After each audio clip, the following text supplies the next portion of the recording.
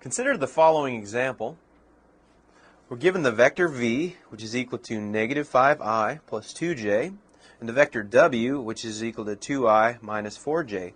We want to find the specified vector, scalar, or angle. Well, for our purposes, we're looking for 3v minus 4w. This is going to create another vector for us. So let's look at the scalar multiplication first of 3v. This will be 3 times negative 5i plus 2j. And once we simplify this, we come up with a negative 15i plus 6j.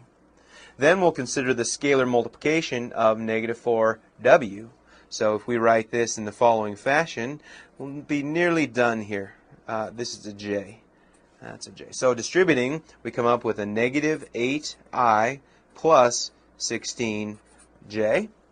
Combining our like terms here, we end up with a negative 23i plus 22j. And so this is our resultant vector. When we get 3v minus 4w, we've done it.